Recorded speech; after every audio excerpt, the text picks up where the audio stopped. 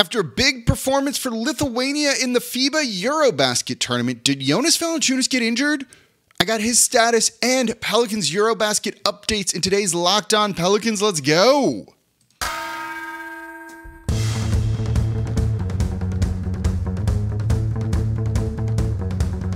You are Locked On Pelicans, your daily New Orleans Pelicans podcast, part of the Locked On Podcast Network, your team every day. Welcome to another edition of Locked On Pelicans, the daily podcast covering your favorite team, the New Orleans Pelicans and NBA, part of the Locked On Podcast Network, your team every day, available wherever you get your podcasts and available on YouTube.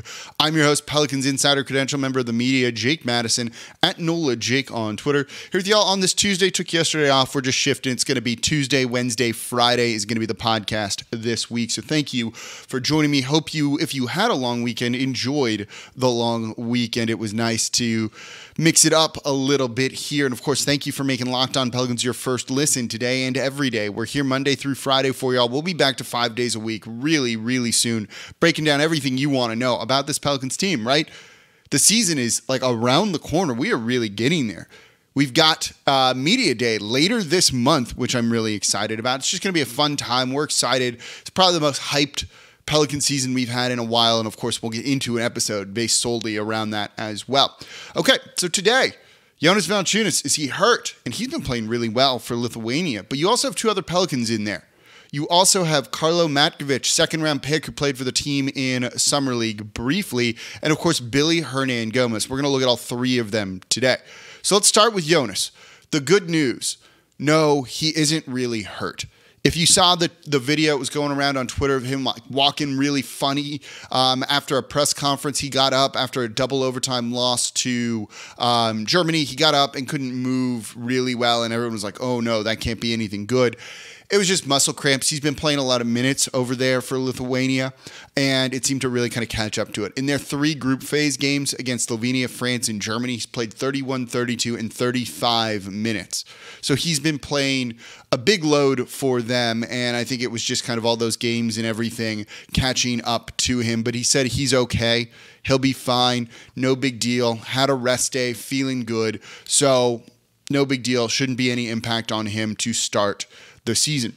And that game against Germany kind of reminds you, dude's good. Like, dude's a good basketball player. There's no doubting that. I think he, among Pelicans fans too, is an underrated player on basically a $15 million a year contract. What he can give you is incredibly solid. And in that double overtime loss to Germany, he scored 34 points, had 14 rebounds, 5 assists as well. He was 10 of 14 from the field, 10 of 15 overall. He got to the free throw line 17 times, made 14 of them. The previous two games against Slovenia, he scored, where'd the number just go? 9 points and 12 rebounds. And then against France, where in the first two games, I don't think he played particularly great. 15 points and 8 rebounds. Keep this in mind that he's also doing it with Domantas Sabonis out there. Two centers. And he's still able to go out and have that kind of impact. That should make you really excited for this Pelican season because, yes, he can also play next to Zion Williamson. And that's kind of your big takeaway from this, right? Don't forget that he is a good player, especially offensively and on the boards. He's a very good offensive rebounder. He's above average to point of being a good defensive rebounder as well. He can't defend on the perimeter, but he can play drop coverage just enough. And he's not a rim protector, but there's some deterrence there, and he can get you blocks and play down low. But more importantly, he's just a physical guy, right? Like his move is drop his shoulder into a guy and then go with the hook shot kind of over them to get some easy points. He carried the Pelicans in some games last season, right? Especially against the Clippers when he would just launch threes and make them all. But it's a useful player to have. I don't think he's going to be playing 35 minutes this season. Last year was a career high in terms of minutes per game at a shade over 30.3. But let's not pretend that he is not good. And when people are like, this guy's terrible. And I thought he actually was okay against the Phoenix Suns. There were a couple games he struggled with, certainly.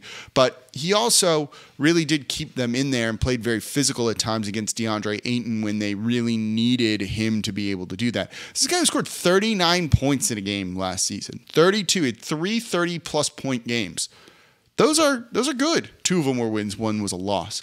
He can step up and carry the team, if Brandon Ingram isn't feeling it that night or someone is out hurt. He's not the 1, 2, or 3 option for this team, but it's a really useful player to have on that contract. And you don't really have another. We talked about this. I talked about this in the show of like, who's the most valuable non-star for this team? Is it Trey Murphy, right? Is it Jonas Valančiūnas? Because you don't have a ton of other quality centers. We'll get to Willy Hernangómez here in a minute. I think he's fine, but he's not nearly on the level that Valančiūnas is. Neither is Jackson Hayes at the center spot. So when you have a guy that can play this well and carry you in those minutes, and you need a center for 48 minutes because every position plays 48 minutes, Valančiūnas, it's a good option to have. It's almost, it's lagniappe. It's a luxury in a sense that he can step up. And he's very reliable. And I don't think he'll play over 30 minutes per game this season. I think, around 28 is probably the sweet spot for him. You could see him getting a little bit tired as the season went on. But keeping him in those like high 20s, 27, 28 minutes, I think is a real good spot for him to be in. And when you see him playing with another center in Sabonis, it's like, yeah, he should be fine next to Zion Williamson. And of course, we know Zion played with Steven freaking Adams. So he can definitely play with Valančiūnas, who's better offensively than Steven Adams is, though Adams might be underrated offensively to a degree as well. So it's great to see him succeeding. He might not be advancing past the group stage here. They don't really, Lithuania doesn't control their own fate anymore, but hey, it's nice to see him with a 34-point performance like that, impressing everyone, kind of getting his name back out there. Again, he's done very, very well for it. By the way, he has the game high in terms of points when I'm recording this with 34. That's the highest anyone scored in the group stages for the FIBA EuroBasket tournament so far. So we'll see if he keeps going or if Lithuania is going to be out. There's a couple other Pelicans players in there, including Willy Hernangómez. And what is how he's playing in his role there and kind of say about the Pelicans and the roster construction? We're going to look at that coming up next. And then, of course, Karlo Matković, we'll get into him in the 3rd segment in today's episode of Locked On Pelicans. Before we do that, though, today's episode of Locked On Pelicans is brought to you by Built Bar. If you haven't tried the Built Bar Puffs yet, you are depriving yourself of the best tasting protein bar out there. Guess what? There's a new flavor, delicious, indulgent cookie dough covered in chocolate. That's right, Built has done it again. I'm going to introduce you right now to your new favorite. The cookie dough chunk puffs have a light and chewy texture, real cookie dough chunks on top, like out of the ice cream basically, but just in a protein bar. And of course, they're covered in 100% real chocolate. It's all the joys of eating cookie dough without the hassle of making it. Plus, it's healthy for you. I actually had another protein bar the other day. I was out with some friends. One of them had them. We're out, running and doing all stuff. And he tossed me one. And I ate it. And it was covered in chocolate. Had a nice, good looking flavor on it and everything. And it tasted awful. It had this, waxy consistency. Kind of had a waxy taste to it. And I couldn't finish it. It was miserable.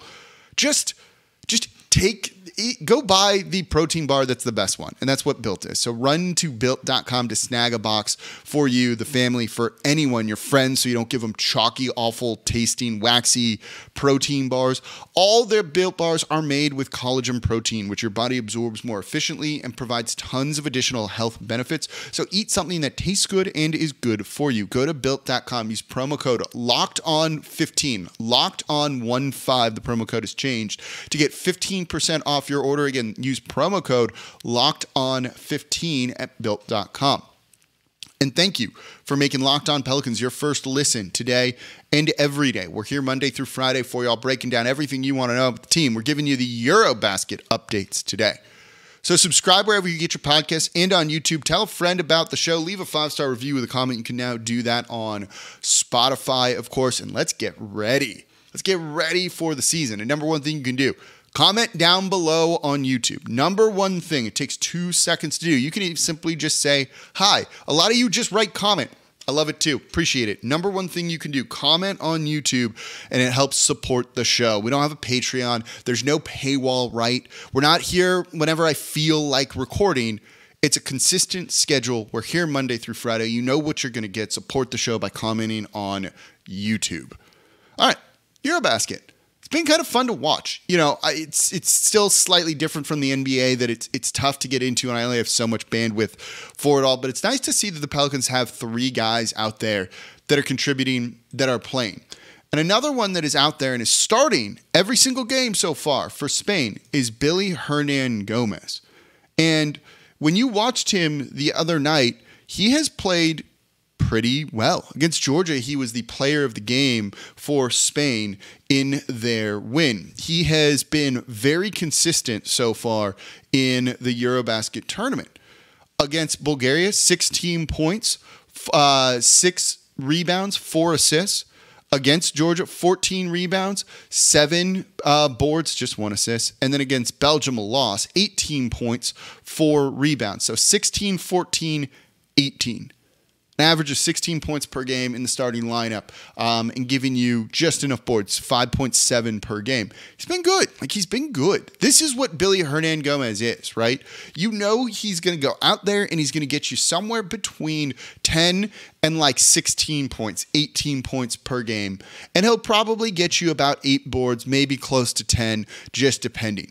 He is remarkably consistent in those 2 areas. And that's a good player to have on the team, right? That's a very useful guy to have, especially when you know what you're going to get. He doesn't defend, or it's not that he doesn't defend. He's not a good defender, right? He can struggle at times shooting at the rim. He has some bad games, particularly against rim protectors, where he really struggles. Against Evan Mobley, against Cleveland, he was 2 for 12, right? We've seen some games where he's 3 of 11. For a center to shoot that poorly, it's not a great thing to see. You know, he's got a number of games shooting under 50%. But again, those are not the norm for him. So you have an idea of what you're going to get. So he can go out and he's going to be able to give you a good number of points, a good number of rebounds. Now, I don't think this means you should overrate him. The opposite of what we've done with Jonas Valančiūnas, where people say this guy's great, he could start. He should not be starting at all for this team. It's just a useful guy to have. The problem is the Pelicans have guys that can go out and score and get boards, right? They have Jackson Hayes can do that for you, without the defense for the most part too. You could move other guys. You have Larry Nance Jr. that could play some of the backup 5, the backup 4. So where does that leave a guy like Willy Hernangómez? And I do think that kind of makes him a little bit of an odd man out, but he's also kind of the heart and soul at times of this Pelicans team. They love him. He's not playing. He's still a good teammate, even though he wants to be out there and be playing, right? You love a guy that kind of has that sort of mentality, that sort of attitude. So I don't think it means they should look to really trade Willy Hernangómez or anything like that. I think kind of for what his role is and what he does with this team, I dig it. I love it. It's fine. You would like, though, to still see a more defensive-minded center come into this roster and get some of those backup 5 minutes so that the Pelicans can throw a different look. And Willy Hernangómez is not that. But look, he's starting for Spain. That's not a bad position to be in and a bad player to have. It's not the Spain of old. They're kind of retooling and kind of going through some growing pains as their kind of golden generation has moved on. But he's still starting. He's still playing incredibly well.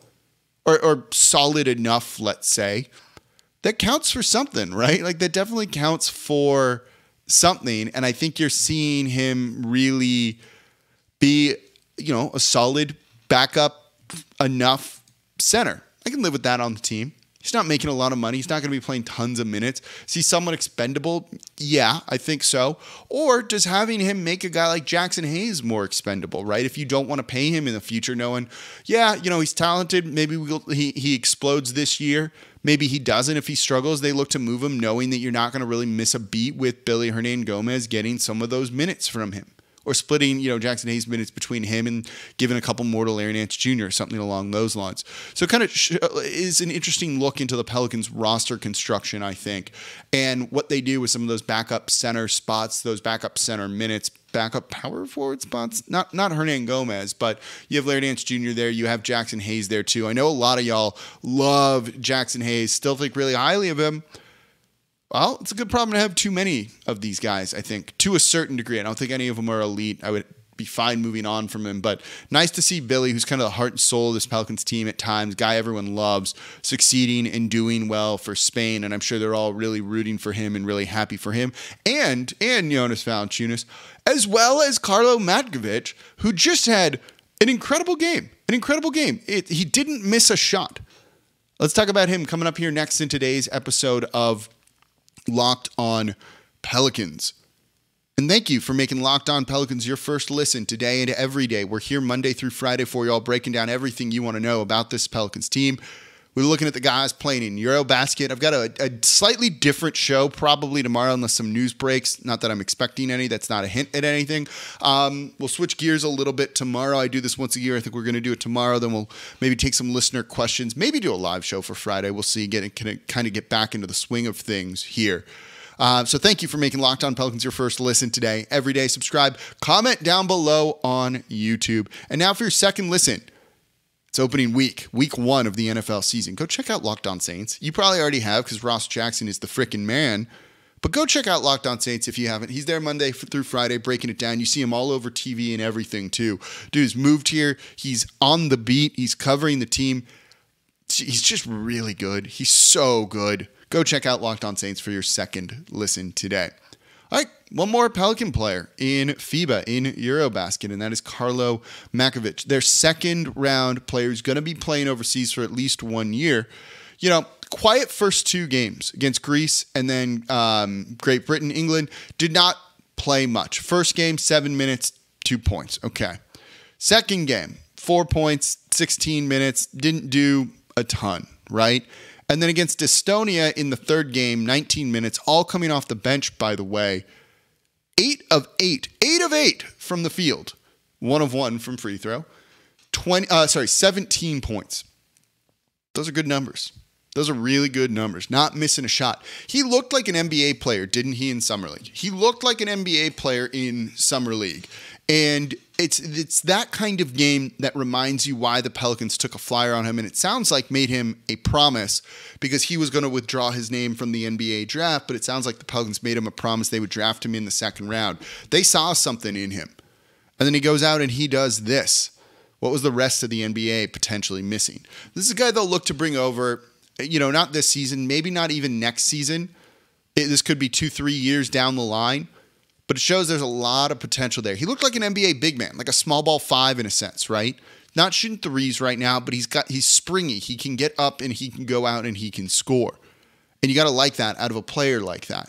For a reserve big man that you're going to be able to bring over cheaply, that's going to give you points and rebounds, in the future, there could be a lot of potential there. He's got some switchability too, with very good size and pretty decent athleticism. So I think overall, this is a guy that is worth keeping an eye on when he's playing overseas and doing a number of different things because I think the Pelicans are very high on him. They want to bring him back over, and we liked what we saw out of him in Summer League. So I'm hopeful that we'll be able to see him continue to play in the future, and this is a guy worth keeping an eye on. 8 of 8, right? Like, that doesn't happen by accident. That is not something that is just a complete fluke that is never going to happen. These guys know what they're doing, and Matković clearly has a lot of talent, and that's why the Pelicans looked to draft him, or did draft him in the second round. Cool performance, good game from him, and that was a lot of fun. I'm excited for what he could do. It's those type of performances that are like, oh, that's a really good thing. And Croatia won that game, so willed them to kind of victories. The leading scorer for Croatia in that one, second leading scorer in the game overall. He was great. And hopefully he'll continue that, and maybe you'll see him on the Pelicans sooner rather than later, if that is the case. All right, that's going to do it for this episode of Locked On Pelicans, the EuroBasket update from all three of your Pelicans that are out there playing right now. As always, I'm your host, Jake Madison, at NOLA Jake on Twitter. I'll be back with you all tomorrow. We'll probably switch gears up a little bit. Kind of a fun show on media stuff, so we'll get into that. And of course, now for your second listen, go check out the Ultimate Pro Football Preview 2022, an 8-episode extravaganza to get you ready for the NFL season. Local team experts of the Locked On Podcast Network, plus the betting angle from Lee Sterling of Locked On Bets. That dude just picks winners, all combining into one ultimate NFL preview. Search for the Ultimate Pro Football Preview 2020 on your or 2022 on your Odyssey app, YouTube, or wherever you get your podcasts. As always, I'm your host, Jake Madison, at NOLA Jake on Twitter, and we'll be back with you all tomorrow.